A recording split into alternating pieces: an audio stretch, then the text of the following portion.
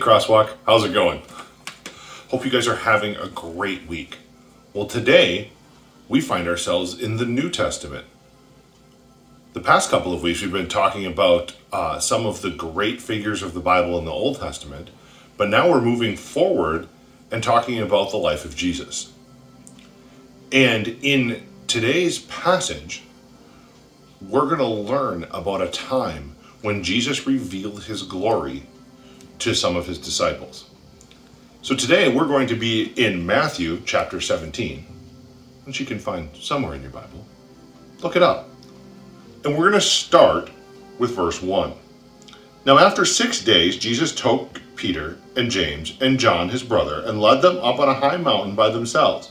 And he was transfigured before them. His face shone like the sun, and his clothes became as white as the light. Whoa. Can you imagine if you were standing there with Jesus and that happened? How amazing, how wonderful.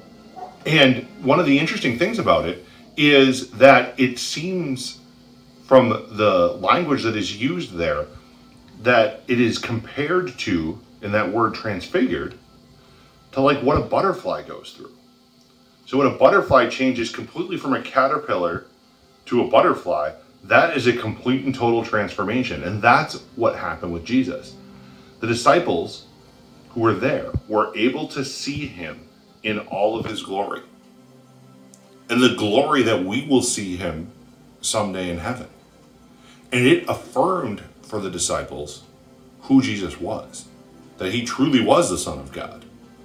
But if that wasn't enough, we'll continue. And behold, Moses and Elijah appeared with them, talking to them. And that's verse 3. Then Peter answered and said to Jesus, Lord, it is good for us to be here. If you wish, let us make 3 tabernacles, one for you, one for Moses, and one for Elijah. But while he was still speaking, behold, a bright cloud overshadowed them. And suddenly a voice came out of the cloud saying, This is my beloved Son, in whom I am well pleased. Hear him. Well, that voice of God the Father had spoken about his beloved Son once before, when he was baptized. And now that was being affirmed. But with the additional command to hear him, we need to hear what the Bible tells us. We need to hear God's word. We need to hear the teachings of Jesus.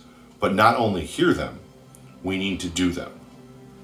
And that is my prayer for you, Crosswalk, that you will hear God's word through the Bible and through his Holy Spirit, and you will do what God is calling you to do.